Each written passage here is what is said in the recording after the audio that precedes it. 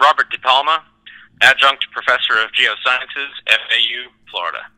And we've got some very exciting news. I saw this come out last week. I just caught the headline on one of my home pages. I clicked on it, and I read it and thought, this is one of the coolest stories I've come across in a while. Has to do with kind of understanding a little bit more about ground zero with the asteroid that maybe extinct the dinosaurs and some things like that. So we brought on Robert Depalma with Florida Atlantic University and the University of Kansas to talk a little bit more about that. So I gave a very awful description, and I did that on purpose because I wanted you to be able to share the big news and kind of go with that a little bit. I know I've asked about a half a dozen people, and they all said the same thing, like, oh, I saw that, but I haven't read it yet.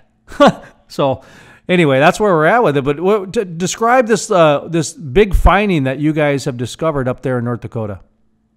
So basically, this adds a slightly new dimension to an issue or a story that has been out there for a while. I mean, we've known since the 80s that the asteroid came down, which we now know came down in the Yucatan Peninsula in Mexico, and ultimately caused ecological devastation and ended in the third largest extinction on the planet. That's all good long-term stuff, but the details of what happened right after impact were not as well known because the geologic record doesn't preserve things on that fine of a time scale of, minutes to hours. We're talking in hundreds of years to thousands of years or millions of years, the geologic record. So the interesting part about this site is that we have evidence for a massive surge of water which inundated a paleo river valley and essentially within the period of a couple of hours at maximum deposited a massive amount of dead animals, plants, and sediment, which essentially records the very first 2 hours after impact in the geologic equivalent of high-speed film. So we're able to see what happened in those moments after impact. The other interesting part about this is that based on the data that we have, the most likely trigger for that surge of water were seismic waves from the impact site itself, because our data indicates that those seismic waves would have arrived at the site of deposition right around the same time as all of the incoming debris from the asteroid, which we found embedded in our deposits. So that's a very intriguing thing, that coupling between seismic shaking and this sort of thing. So we're talking about North Dakota's Hell Creek Formation as the place where the fossils and that sort of thing ended up, correct? That's correct. Now, the point of impact is up in Canada, right? The point of impact is the Yucatan Peninsula in Mexico. Oh, geez. So that's about 3,000 kilometers to the south. Oh, my word. So that's way down south. So this is water from there, did you say? Or talk to me about how that impacted. I got lost somewhere along the line there. Here's the interesting part about it. The thing that travels fast in this scenario is the coupling of the seismic waves. That is what is traveling fast.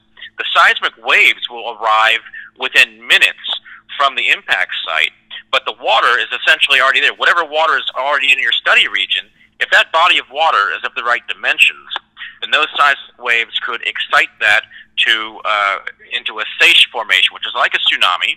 It's like the bathtub water sloshing back and forth in one big wave. That's essentially what it does on a larger scale. So that would happen within minutes after impact. And by that extension, if those seismic waves encountered a body of water of the right dimensions almost anywhere from impact, on the other side of the world, for example, if that body of water was the right dimensions, it could have experienced the same thing within minutes after impact, before all the other bad things happened. So we're looking at the very first thing that could have affected all these little dotted ecologies right after impact. It's a phenomenal thing. We've got a snapshot into that moment in time. So two questions that pop into my head right away are, one, is there animals that came from outside that Hell Creek Formation in North Dakota? Like, was the wave so big that it, brought ones up from Kansas?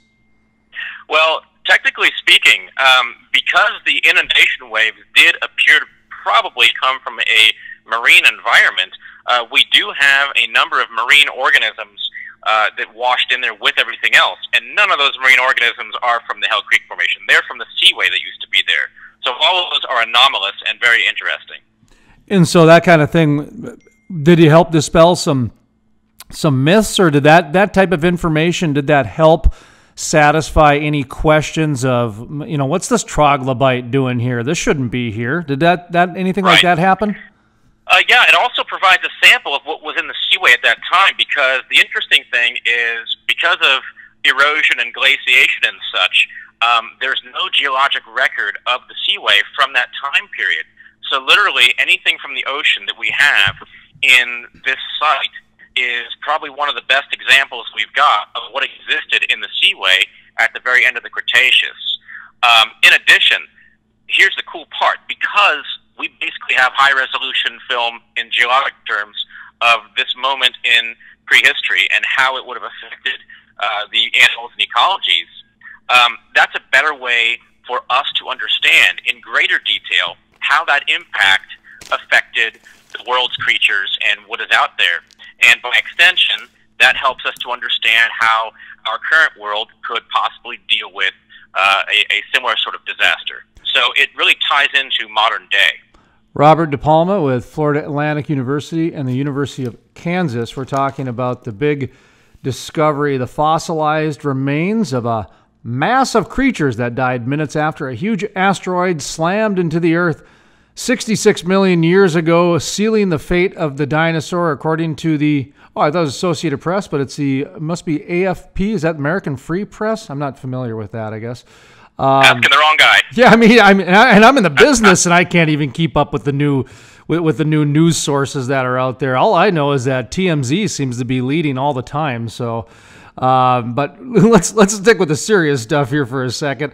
One thing I think of when I hear tidal waves and impact, and I think of the movie Deep Impact, or I think of the movie Perfect Storm, and all I can think of is that water and how violent it must be. I mean, if you've spent any time in Kansas, you probably know that, they say in a tornado, hay can stick into trees like nails and that sort of thing. Was there any evidence of violence when it comes to the impact of the wave? I'm sure there was. Yes, absolutely. The wave was very, very violent. This surge of water essentially tumbled together and concentrated all of these carcasses, which are, as a matter of fact, these are the first articulated carcasses of creatures associated with the KT boundary, the asteroid impact layer, that we can demonstrate were killed as a direct result of it. So this is the first time you actually have a mass death layer there associated with the impact layer. But when the surge came in depositing all of these things, as we excavate the creatures, we actually see with the fish, for example, because there are many of those, we actually see some fish that have fins that penetrate right through the bodies of other fish, and some are actually ripped apart when they were wrapped around some of the tree logs that are in the deposit. So it was absolutely violent. And mammals, you mentioned, I think, mammals earlier, or I thought I saw that in the article I read. What type of mammals were scooped up? Yeah. Well, we do have evidence of mammals there. The one that we're investigating right now is still under study, and we're about to do final touches on a manuscript on that, so I can't comment too much further on it. But the mammals that existed back then are very important to the story of humanity, in that this is essentially what our representative was back then in the time of the dinosaurs. So anything that we have today, mammalian on Earth, comes from a lineage that survived that whole event, which is absolutely fascinating. And we want to know why those certain lineages did survive that event. So this is actually an important piece to that. So if we were to say one thing that you believe that mankind as a whole is supposed to extrapolate from this study and incorporate it into our lives in whichever way we can, what would that be? A further understanding of how an event like this could have a cataclysmic effect on the world and its ecologies, and to extend that to today, in an effort to be better stewards of the current ecologies, to know how vulnerable they could possibly be, and to find out ways of doing that, of caring for them. That's really what should be one of the take-home messages. And what did you find to be the most fascinating that you know, that you wish people would really know more that come out of this, or maybe something in all your years you're like, wow, that was really cool, or that was really neat? Just kind of from your perspective, what did you find that, you know, you're the one who does it day to day, so you're kind of the expert in this. So what was the thing that really stood out to you the most? Illumination.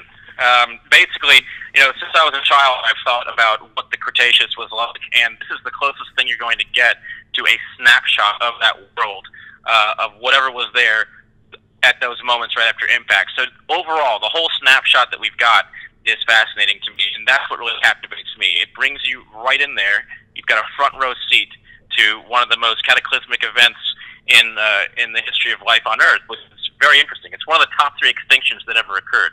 So it's the one moment you really want to see. Wrapping up the interview here, Robert Depalma with Florida Atlantic University and the University of Kansas.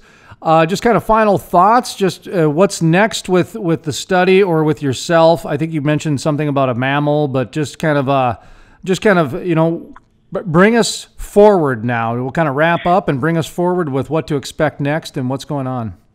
Well, we're at the most important and most exciting part of the study right now, because the first paper is coming out, and we have multiple other ones that are on the way out that we are working on, and this is going to be an ongoing research effort. We've had other researchers there from other universities, other institutions not related to our research team over past years. They're going to continue coming out with new people, do their own studies.